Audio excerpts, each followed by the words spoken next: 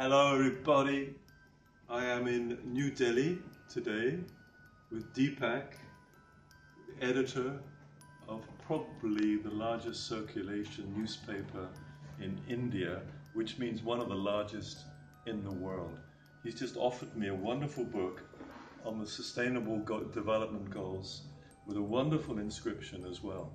But what's important is that an influential figure such as he is so concerned with development, as he's told me, he's concerned with poverty and underprivilege. This is a great man, and he's going to be doing things in the future which is going to help resolve some of these problems, along with other great media houses and other companies in the world. This is Michael Hopkins speaking from New Delhi with the wonderful Deepak. So, thank you very much.